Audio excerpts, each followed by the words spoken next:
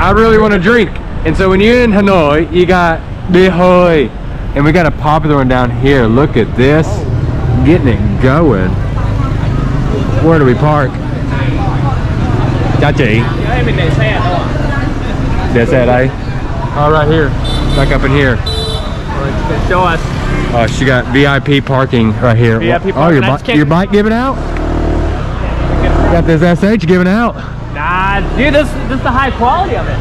Wow. Wow. Wow, yeah, xe VIP. Let me get off.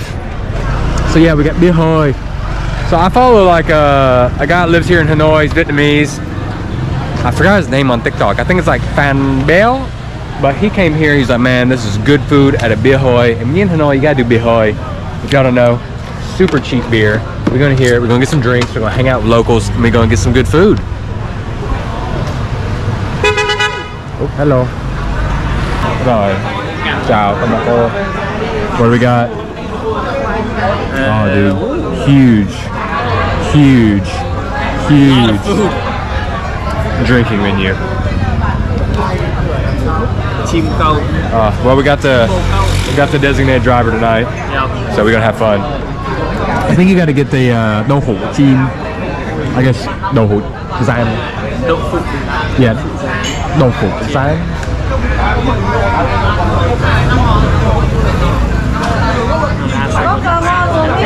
Yeah. Dạ cô ơi, có đồ ăn đặc biệt gì ở đây? Có cái giải áp chảo. Áp chảo. Thịt lợn. Thịt lợn. Là thịt lợn. Là đâu chị? Đây này. Giải áp chảo. Cái thịt giải ăn rất là ngon, ở đây là bán được tốt. Rất là ngon. Đúng rồi, nó kiểu dạng như là nó đây này, thịt giải nướng. Thịt giải nướng. Thịt giải nướng rất là ngon. Áp chảo. Đúng rồi, cứ ăn thử đi. Yeah, được. Một phần. Rồi. You want to do like a đậu hũ rán? Đậu rán. Rồi, ăn mắm tôm không? Được. Ăn được mắm tôm. Được. Ok. Rồi, kiếp trước cháu là người Việt Nam. Có ăn thêm rau xào không? Tám. Rau cần này, mùng tơi, rau muống, rồi cải mèo luộc chấm trứng. Rau muống được. Rau muống xào tỏi. Dạ đúng rồi. Dạ. Và ngon lắm. Thôi cứ thế đi, xong ăn hết thì lại làm. Dạ. Còn đồ uống thì món uống gì? Một hộp bia. Bia Hoi nhá. Đúng rồi. hoặc có đồ uống gì không? Có coca và lavi, trà đá. Ồ, trà đá. Ta nhìn nhà Bia Hơi. Đúng rồi. Rồi. Trà đá vodka hay là vodka? Rồi, cháu cảm ơn cô nha. I keep calling her chị, you keep calling her. Oh, you say chị? I said cô at first and I switched because she looked kind of young. Dangerous, I don't know. Now you're gonna make me the... She probably has a kid. She has a kid, she's cool. Yeah, but maybe she's like 3-year-old kid. Chị. Okay, I'll change it to tea. Just switch, Okay, man. Be polite. Just say sorry, you haven't drunk yet.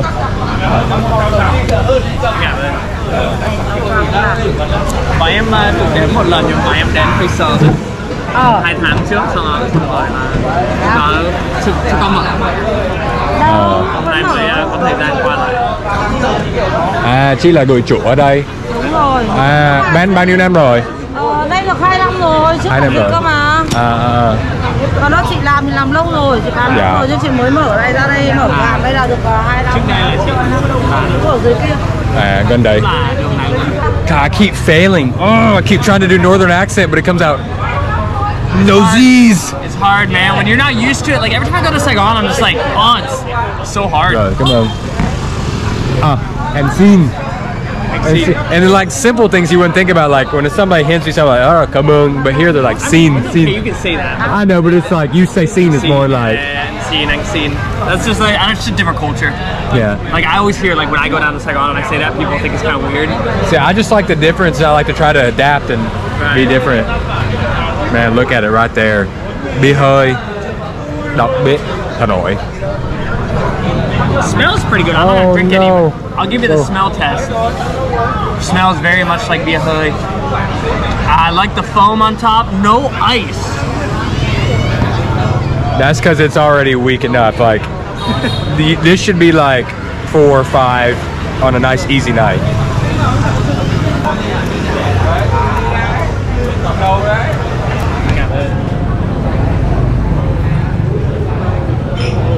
Hai ba go.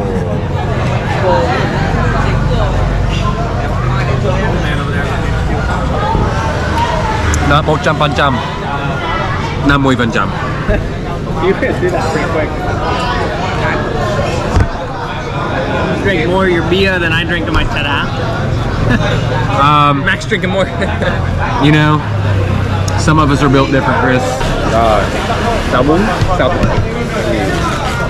nước tương. Ok, không nghe. Man, Good thing I like vegetables. you wouldn't have any other way, would you? Well, I have my way. Man. Ăn mấy cái lá này luôn. Rau kinh giới. Dạ. Đây là mắm tôm. Đây là kim tối. Một bát nước mắm cô vừa mới lấy cho khách đây, lấy ra đây. Dạ không sao. Vừa qua rồi đấy, nhanh. Cho em mắm tôm. Đấy, mắm tôm đây. Kho cuốn. Đầy đủ hết rồi. Quay lên ăn. Dạ. Stir. Oh man, you don't get mom tôm any better here in the north. Let's do it right. Oily. She had a lot of what I would like to kumquat the tac. Oh, there you go. There's your Ooh, they even have the black pepper. Có tiêu. Mắm tôm có cả hạt tiêu. Vâng. Yeah. Nhìn nó ngon thơm. Có tiêu tôm quá. Đúng. Nó thơm. Quá ngon. Oh shit, a lot of the cook or tac. Quá ngon. Ngon lắm. Mắm tôm là vừa. Chị ăn được không? Chị ăn được không? Ăn no luôn. No luôn. No luôn. Ăn đã luôn. Yeah. Thế mắm tôm thì phải vào cơm hai bát. Yeah. Okay. Like mom tôm to me and beer. It's like a match made in heaven. It's a gift from the heavens, is what it truly is. Khi nào ăn kể cả ra đây ăn miếng cơm rang cũng được, có cả cơm rang cũng là Thế à? Kiểu món không cứ phải là ăn đâu dạ. nhá. Ra một mình ăn cô Một đơn đĩa cũng mì được. xào, một bát cơm rang. Nếu mà cần uống bia chị uống bia cùng. Ủa? Hay là chị uống một cái cho Được, vui. các em không uống cái gì tôi chị uống. Ok, sau khi đi. Wow. Rồi. Đấy, giải áp chảo. Em xin cảm ơn. Đi ngon mà. Cái này là Phiên phần nào lắm. Đúng rồi. Cái này là phần nào của Đây là Nó thịt giải. rất là mềm. Thịt em rất là ngon. cái này ăn chắc là kiểu Cô đấy phải đi vào đấy, hai cô phải đi. Về của em. Nào hơn trà đá cùng nhau đi. Chúc sức khỏe. Cảm ơn đến đây. Dạ vâng. Mong sao là sau lại đến nhá. em cũng chúc chị kinh doanh tốt, có nhiều khách, tiền vô như nước, vô như bia đi, vô như bia. Cảm ơn nhá. Sức khỏe.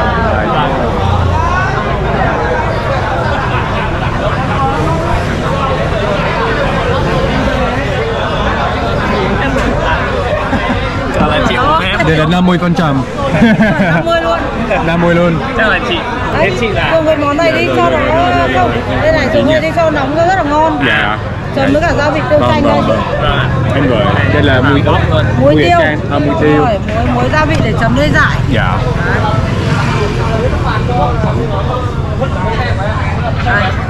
Đấy.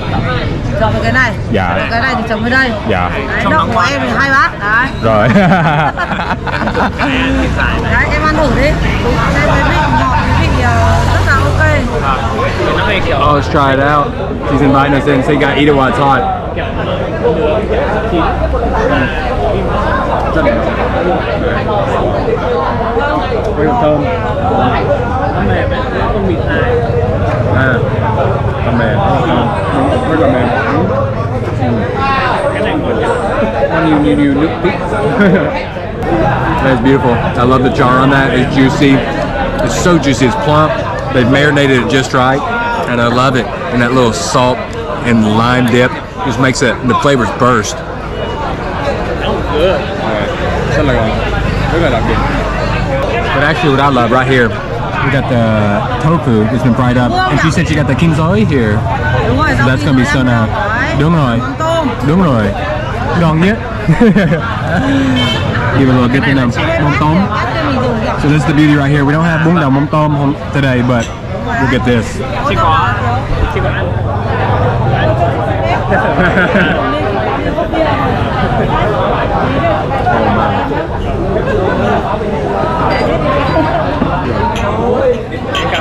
Dạ, cảm ơn chị nha. Mong sao là sau khi nhận lời bạn nhé.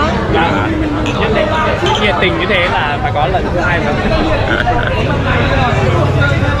100%.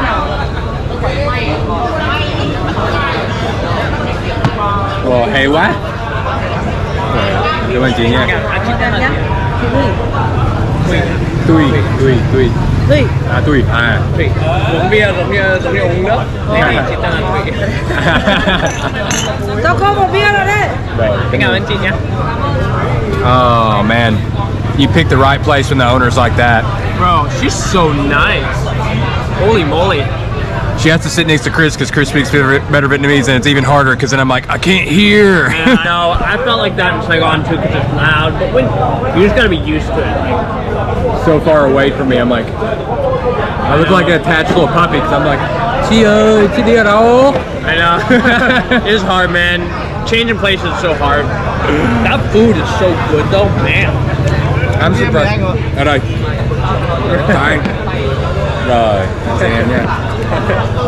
No, right here, like, I thought it would be like, sometimes when I come to Hanoi, or you get out in like, kind of more the remote areas of Vietnam, they like really kind of just like stringier, drier pieces of meat.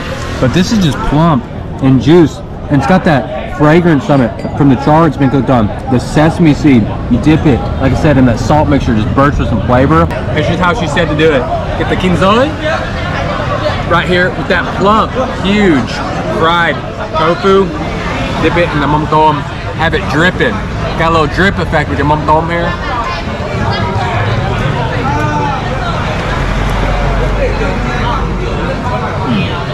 Some beer with like some mắm tôm does look pretty good. Dude, honestly, probably the reason, I probably say this with a lot of things when I come to Hanoi, but this is literally like mom tom with like fried tofu and some beer. Man. It does look good. It does look good. I'm not super big on it, but it does look good. It's a way of life, and I'm about that life. Ah, so oily. Bro, it's so green. They're using fresh rau muống here. Holy wow. I'm not over exaggerating, no hyperbole. This right here is what I've been looking for. Bro, it's just like so soft. Soft, caramelized on the outside, not too strong, but still get smoky, sweet, salty flavor. And what I think is interesting is they got it with the hung lui right here, the spearmint. I don't think I've seen meat served with spearmint before. Woo! Woo! Fresh. Tastes like gum. It's so good. We didn't want this is perfect. It really is not bad. When you get deep into the depths of this ramon, stir fried with the garlic, you find the gold mine of garlic. Look at all here. It's just been down here waiting for me to dig deep and come rescue it.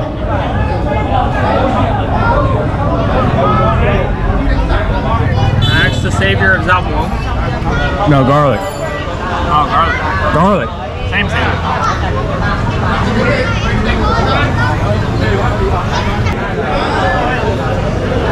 Wow. Bet 500. Under 500. 493. No way. This is 130. This one's probably 60, but this one's probably 60 to 80. It's 140 plus 130 is 270 plus that must be like 350. Okay, so that's a lot less than 500. What's your guess? 350. How many? 370. How many did I drink? You had 2 and I had 2. I had more than 2. Did you have more than 2? I had like 4. 370. 372.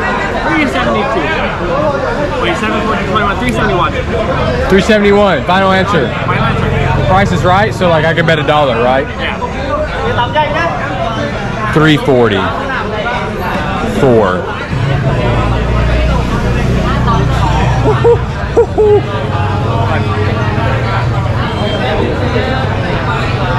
$244. That's it.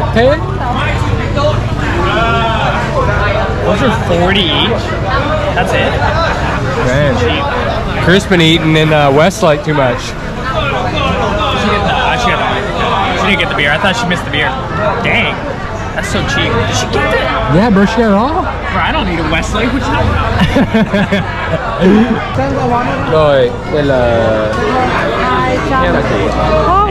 Anh nghĩ vừa như là 4 cốc ấy. Vậy là 2 cốc, như là 4 cốc. 2 cốc ít. Như là anh nghĩ uống 4 cốc hay sao? 2 cốc không phải.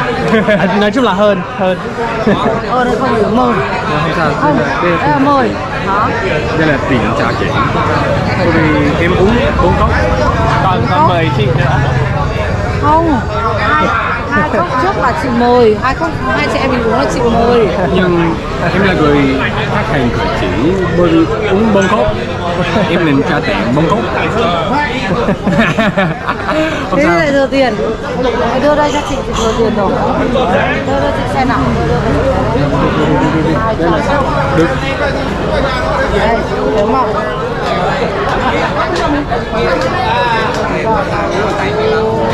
Lại thừa lại không có tiền trả lại. Thôi, chị nhận cái này. Thôi nhá. 50 ngàn. Được. Cảm ơn chị nha. Lần sau lại vào nhá. Chị cảm ơn nhá. Okay, well, confused. I really just, you know, I appreciate her. She's so nice. She invites me to drink, and she said, like, whatever, you're gonna translate it. She invited me to drink, so I don't have to pay for it, but I just don't feel right. I feel like if I go to a business and I drink 4 cups, I need to pay for 4 cups. What a great spot. Just go support her. Good person. Non-drinking Chris, what'd you think of a drinking spot? Really good, and it wasn't loud. It wasn't loud, which I really like. I hate loud places, so that was really nice. Super nice owner. Food was good. Chada was good. And there's music, but music kind of hits you in the background. It's not too loud. I didn't hear the music. I thought it was nice. And people aren't like yelling crazy loud. It's nice. It's a nice clientele. Perfect, man. Bia Hoi, more than beer. Good food too. Also Bệu. Man, look at that. You can't see the name, can you? Thìn Bệu. Thìn Bệu. Thìn Bệu. Thìn Bệu. Okay, catch you next one.